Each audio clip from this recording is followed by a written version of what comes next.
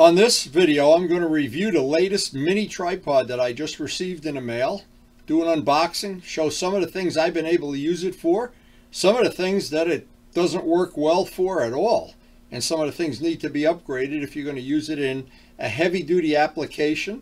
In this case, this is footage shot with the tripod.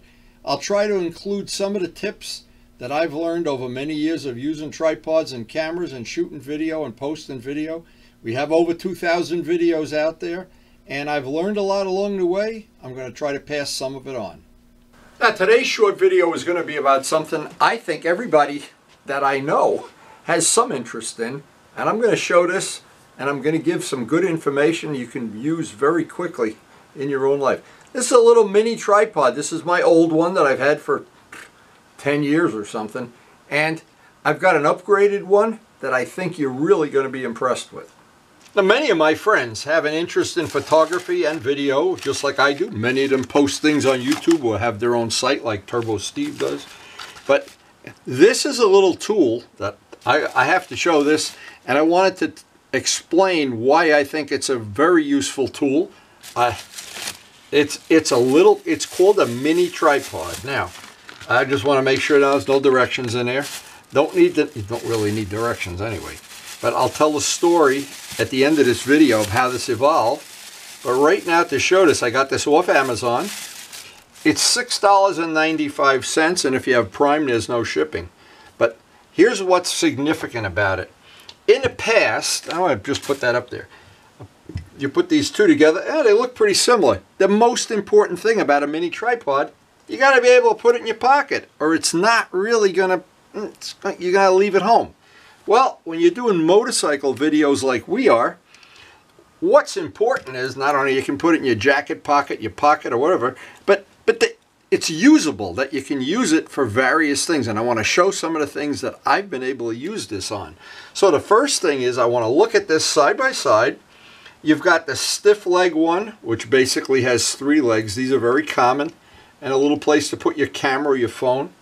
And then you have the flexi leg one, and the flexi leg one is like a spider. And look at how these legs go, and think of some of the things you can do. You can hang it upside down from a tree, and among other things. But here's the thing, because most of my friends are involved in some way in motorcycling, and everybody wants to see what they look like riding their motorcycle. Well, hell, you just go get your camera, take it down to a road where there's not a lot of traffic, put it in the street, ride by. Put it up on a rock, ride by.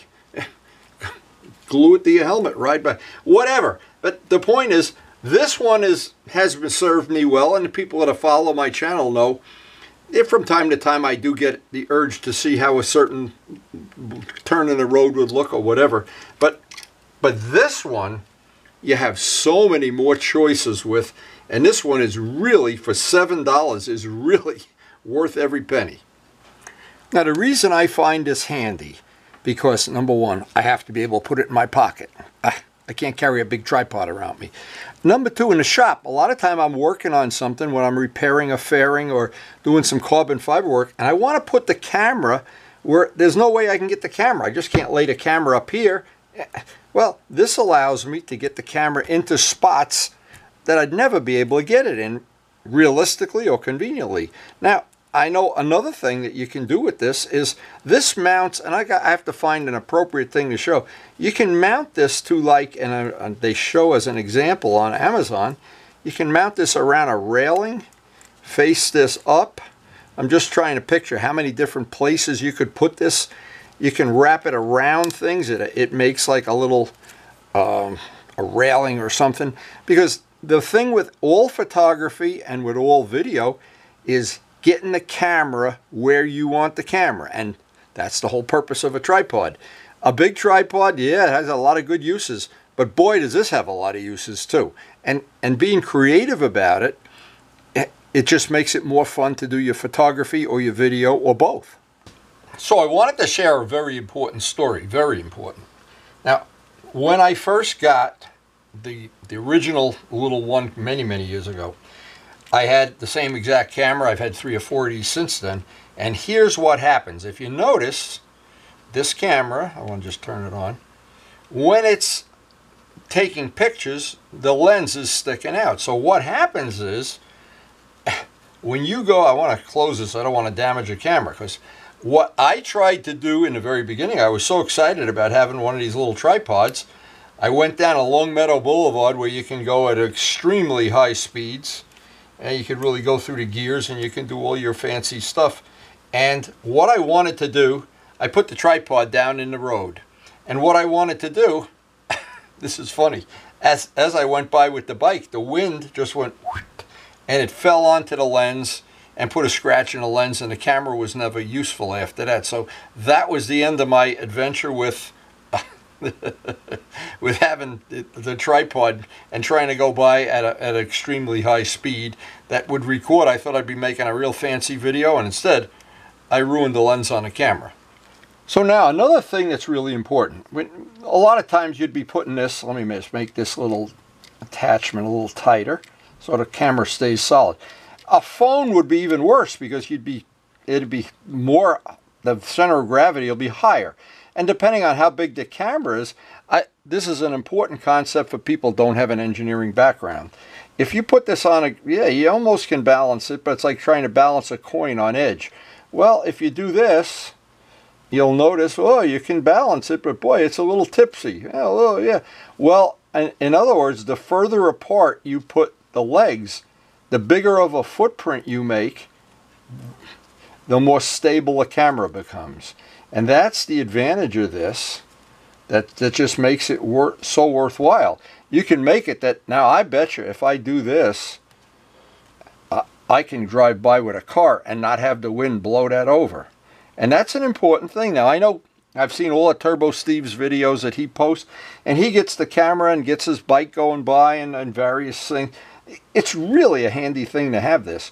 Now, I have to be honest about this. I have had 2 of these that the leg has broken off. And so what I've done is, before I even use this, I'll put a little bit of epoxy on the base of each leg just to make it a little stronger, because I'm using this like a heavy-duty item.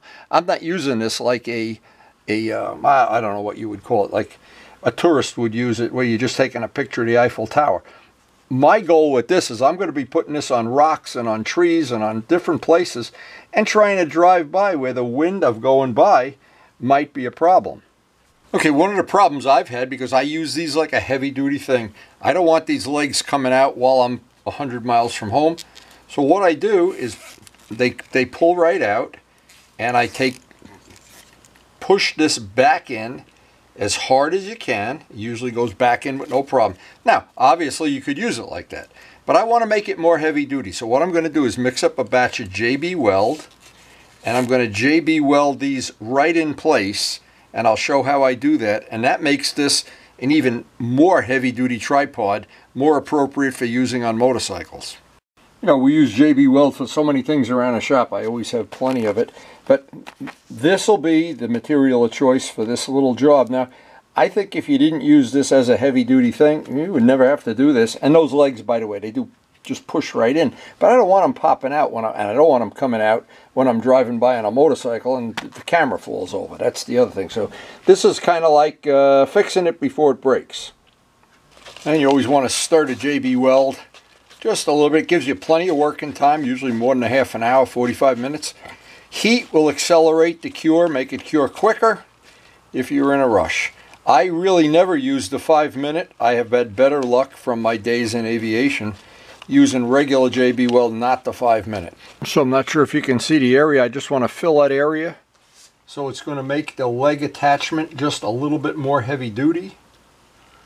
And try not to make it, even though I don't care if it's a little sloppy, I don't want to make it any sloppier than it has to be. Let the rubber go back in. The rubber will attach itself and act as a kind of a gasket there. And I'll take some Q-tips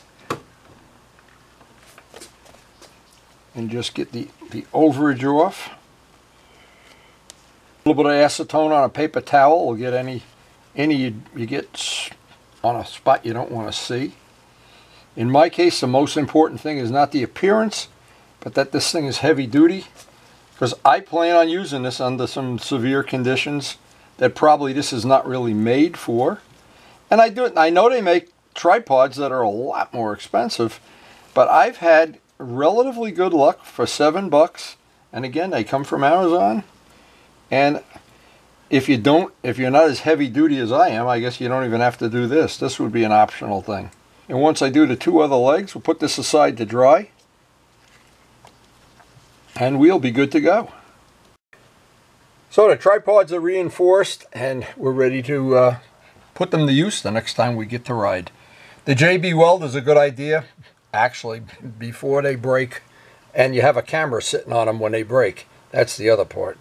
Anyway, and I did hurt a camera once already by not heeding the rules of engagement. So again, I think it's safe to say for $7 you can have yourself a little bit of fun. And I got to share something. I've talked to several people who went and bought a video camera and a GoPro and everything and did basically what I do. And went home and said, I went through this turn at 100 miles an hour or something, and when I looked at the video, it looked like I was going in slow motion. I had somebody else tell me, I went by, somebody followed me and took a picture, and I look like I'm fat as can be. Well, the camera has a way of making all of us bigger than we really are. That's a given. And when you ride through especially like a 106 thing, it looks a lot slower on video than it does when you're holding onto the handlebars. That's just the reality of video. And I'm sure on TV they always say women look bigger or fatter or whatever they are. But there's a reality to video. Yeah, you can do a lot of things in life that in your mind you look like Valentino Rossi going around a corner. And when you look at the picture you go, who's that guy going down? So yeah, that I've gotten used to it. All video, that's true of all video. It always looks slower, and you always look a little bigger. Now, I remember when I was coaching, I coached several people in my lifetime, and one of them was Chris. And I would get behind her bike, and we would do the thing going through the twisties. And I always remember her saying, that can't be me on the bike. Because she was like a skinny mini, and when I shot that video, she looked like me. So. Anyway, the coaching did work out well. She went on to have track days she enjoyed. Never really hurt the bike, nothing that I couldn't fix. And I guess we've all had a lot of fun for very little money. These make it the thing I always like in life. When you can have a lot of fun for a very little money, it's a good deal. Anyway, I thought I'd share that today, and hope you did enjoy the video, and thanks so much for watching. So I think you can have a lot of fun for very little money with these tripods. They seem to work pretty good. I have tried to share the little upgrade I've had to make on the legs on some of them. Not all of them, but if that happens to you, don't throw it away, that's for sure. Here's some of the footage I shot with the little tripods years ago. This is old footage. But you just can get some idea. You just lay it on the ground somewhere and drive by, and well, you get to see what your bike looks like or whatever. Get to see if you're gaining weight or whatever. Eating too much pizza, I guess. I don't know. But anyway, it is a lot of fun. I've had a lot of fun with it. I have for people that are new to the channel, that by the only time they have seen a Windy video, we have over 2,000 videos out there. I have a small bike collection that I ride and work on and share the information with other people who enjoy older motorcycles, restored, customized, worked on. And of course, we tried to ride as many miles as we can every year, based on how many days we have available and how much time we have, and if the weatherman cooperates. But I do hope you enjoyed the video. I hope you'll join us again, and thanks so much for watching.